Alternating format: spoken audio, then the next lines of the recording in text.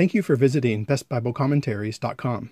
In this video, I'd like to show you one of the best reviewed commentaries on the book of 1 Corinthians. Before I do, I'd like to invite you to subscribe to this channel to see videos on Bible commentaries, study Bibles, and other resources that help people understand God's Word. Gordon D. Fee is the author of the First Epistle to the Corinthians commentary in the New International Commentary on the New Testament series, or the NICNT series. This commentary is almost 850 pages in length. It was originally published in 1987. There is a revised edition that came out in 2014. So if you buy this new today, you're going to get the 2014 edition. This commentary is well reviewed for being accessible by multiple audiences. Professors have given this volume high praise. Pastors have loved this volume, and lay people have also found this volume helpful. Now, this is a mid-level commentary, so if you are a lay person, if you are used to reading biblical reference material, I think you would do fine with this volume. If you're not, perhaps something more introductory would be a good first step to studying, to reading a Corinthians commentary, and then move on to this one, or at least use this one as a supplement to something that's a little bit more introductory.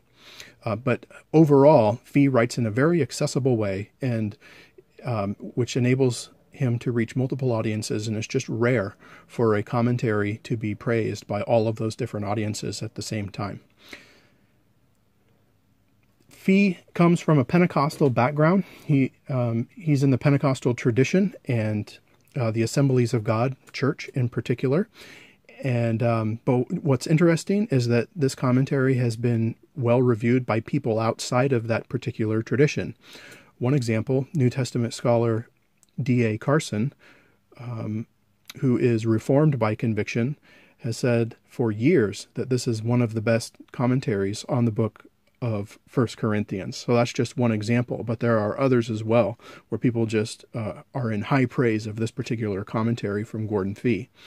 Now, in some passages, the reader it will be clear to the reader, chapters 1 Corinthians 12 through 14, for example, it will be clear that Fee is interpreting those passages according to his Pentecostal convictions.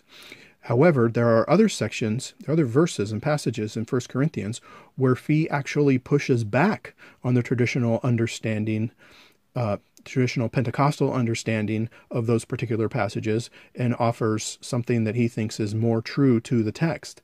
So he does his best job to stay true to the text and not necessarily just interpret everything according to his denominational tradition.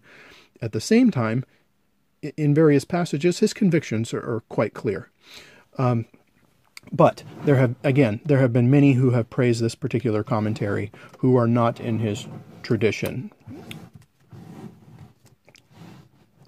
So, and that's common with commentary reviewers. You have those in the Pentecostal tradition praising commentaries from writers in different traditions, and vice versa. So that's not unusual, but it's interesting, and it's kind of neat when that happens.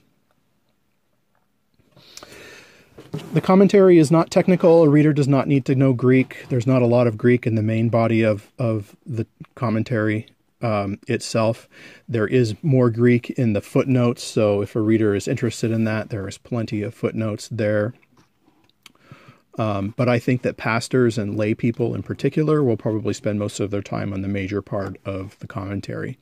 Now, there's some commentaries today that will actually have a section devoted to application of a passage and maybe even offer some example illustrations.